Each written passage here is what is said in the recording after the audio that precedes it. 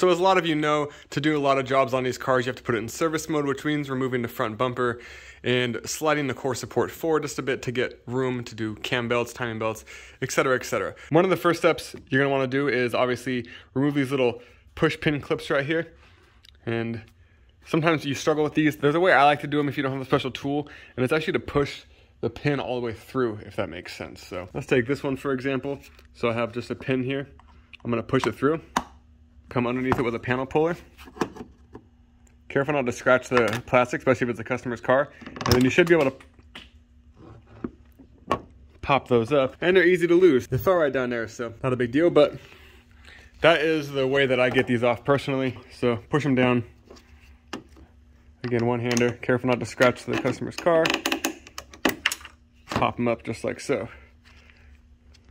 They have a little ridge here where the plastic goes in once you do that. And then to reinstall them, I push them all the way back out and pop them back in and insert them like that and then clip that down.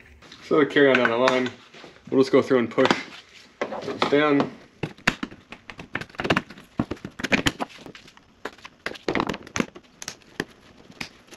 Just take your time, don't force it. These are really easy to break. So I just take my time and eventually you'll get them out complete if you do it right.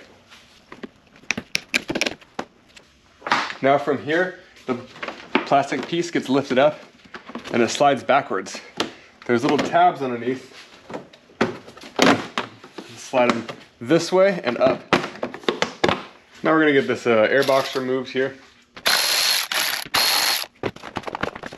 Get it up and out of the way. And I like to put a lot of the hardware that I take out right back where I found it. That way, you know, you don't lose your things, man. All right, this is the inside of the bumper here. You have this connector right here. There's a little tab on top. Pull that forward. And then slide that up. Push together first and then pull. That'll usually help them get unstuck. And then you have one more module right down under here. If you don't want to unplug this, you can probably just twist it out of here if I remember correctly. All right, we'll take these little T25 screws out of the top right here. Put those somewhere safe. And while we're up here, we'll about these T30s. All right, that's pretty much everything disconnected from the top now. We got those wires disconnected, all the bolts disconnected. Now we're gonna go underneath. Come over here to the tire and then the wheel well. And you're gonna find these little Torx T25 bolts. And then this little liner will pull forward. You get a bunch of dirt and grime out of it. And then we just got that 10mm bolt right there, but you don't gotta take that off. You can actually just pop this out. Because sometimes you can't, oh you can. Just grab that and pull it down. You can also, if you're having trouble with that, you can pop this off and just slide it out, so. And then right up here, just grab it right about here and pull it out. Just like that. No clips broken. All right, over to the other side. Gonna do the same thing. Guys, power tools save you so much time. I'll throw a link in the bio for this. Probably the best $180 I ever spent in my life. Can you imagine sitting here and just wrenching back and forth all day? No, thank you. If you value your time, man, those are key to have. I don't like turning ratchets no more. So I'm just throwing these all in a bin. I remember where they go. And let's pull this back and get all of our lovely road grime to fall on us. Same thing getting here. Push up first, grab the tab out, straight down. Easy peasy. All right. Fender liner's done. Again, right here in the corner. Just grab, pull straight out.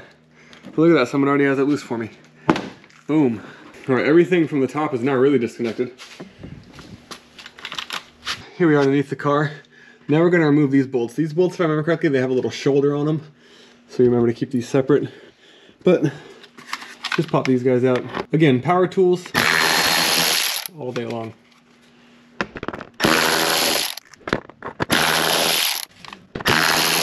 All right, see how those little bolts have a shoulder on them? So that's where those go, the shouldered bolts. All right, so now you can just kind of grab her and slide her out. Pow, just like so. All right, now back under the car, right in front of the sway bar, you have this little bar right here. Power tool its life away. All right, I also wanted to mention too, I'm not trying to disconnect any of the coolant lines, and I do not have a Freon machine to remove the Freon out of here either. So we're actually not removing this whole entire core support.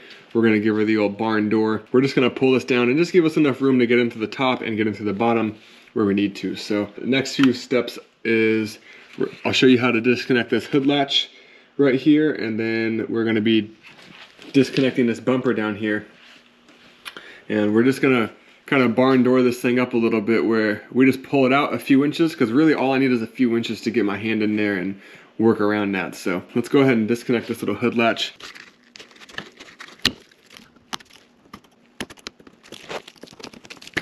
Pop those teeth and kind of pry it out. Same thing down here. Put a little tension on it.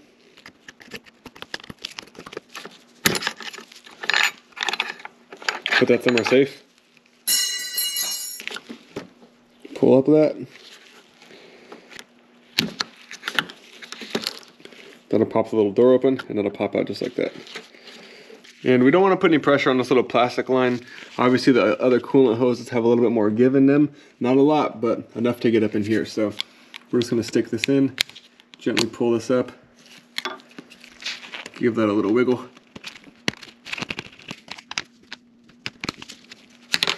Leave that hanging right there. Down here, we're going to disconnect the transmission lines just from the front.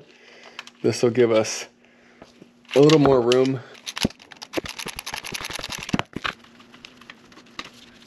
That'll leave a little bit of flex, but not a lot. But we just need a couple inches in here anyway, so tight. All right, now we're just going to come right in here and undo this bumper. All right, now I'm popping bottom bolt off. All right, this one I'm not going to take all the way out.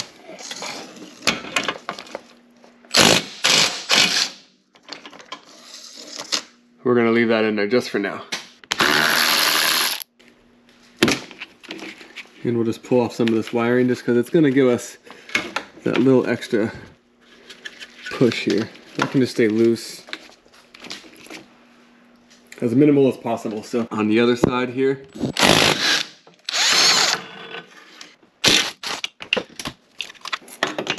same thing. I'm not going to take this one out all the way.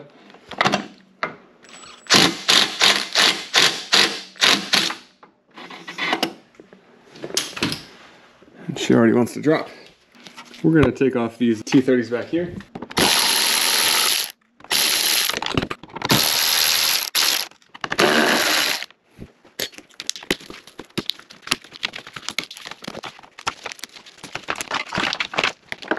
So another solution once you take these bolts out is you can take a 1/4 inch extension here. And look, it like jams in there really tight. So 1/4 inch extension there, we're gonna slide it out on that. And if you don't have these, just go down to the store and get them. They're pretty cheap. Got another extra long one right here.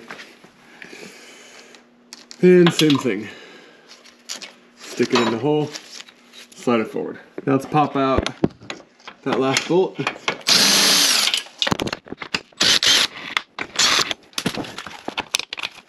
All right, so now pretty much the whole core support, should start to wiggle forward here.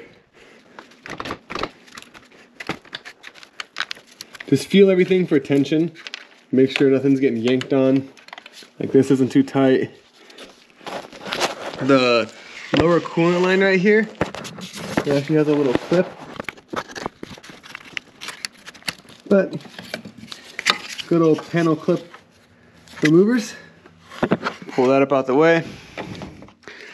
You can see right here, that the extension's holding it from falling. And nothing else is really connected, but look at all that room for activities already. Check the intercooler tubing, make sure that's not getting too tight. Nothing's too tight back here. So yeah, pretty much these still want to put tension on it. You can just disconnect these, it's really simple if you need more room. I think we got enough room though.